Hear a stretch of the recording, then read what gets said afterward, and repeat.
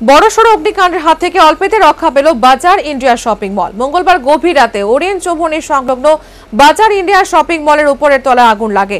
খবর পেয়ে অগ্নি নির্বাপক দপ্তরের প্রধান কার্যালয় থেকে একটি ইঞ্জিন ছুটে গিয়ে আগুন আয়ত্তে আনে। মাঝরাতে এই অগ্নিকাণ্ডের ঘটনায় শহরে আতঙ্ক ছড়িয়ে পড়ে। মঙ্গলবার রাতে ভয়াবহ অগ্নিকাণ্ডের ঘটনা ঘটে আগরতলার ওরিয়েন্ট চৌমুহনী সংলগ্ন বাজার ইন্ডিয়া শপিং মলে। জানা গেছে, বাজার ইন্ডিয়া শপিং মলের 4 তলায় অগ্নিকাণ্ডের সূত্রপাত ঘটে। মুহূর্তেই কালো ধোঁয়ায় ছেয়ে যায় গোটা শপিং মল। শপিং মল বন্ধ হওয়ার কিছুক্ষণ আগে হঠাৎ করে এই অগ্নিকাণ্ডের ঘটনায় বাজার ইন্ডিয়ার কর্মীদের মধ্যে দৌড়ঝাঁপ শুরু হয়ে যায়। গোটা এলাকার মানুষজন ছুটে আসেন। খবর পেয়ে ঘটনাস্থলে পৌঁছায় অগ্নি নির্বাপক দপ্তরের প্রধান কার্যালয় থেকে দমকলের ইঞ্জিনও। দমকল কর্মীদের তৎপরতায় আয়ত্তে আসে আগুন।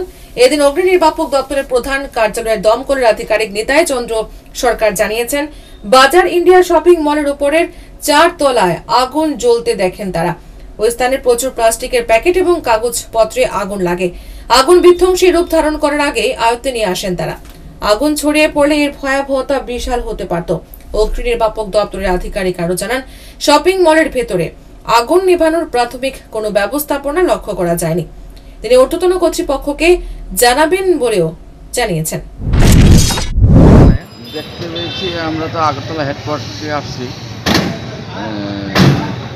এসে দেখলাম এখানে খবর দেওয়া হলো যে উপরে আগুন জ্বলছে। তারপরে আমরা এখানে স্পটে এসে পৌঁছে দেখলাম, উপরে গেলাম, যাওয়ার পরে দেখলাম এই প্রতিটি কাগজপত্রের মধ্যে আগুন দিচ্ছে। তারা নিজেরাই মনে দিছে, কিন্তু লোকাল তো কমপ্লেন করতেছে এই এখন থেকে তো বিরাট আগুন, সাইডে অনেক পেপার আছে, এটিতে যদি লাগতো তাহলে তো পুরাই শেষ হয়ে যেত। আচ্ছা, তো এতে মানে ভিতরে কোনো ফায়ার কন্ট্রোলের ব্যবস্থা ছিল আপনারা দেখতে পেরেছেন? আমরা তো পাইনি।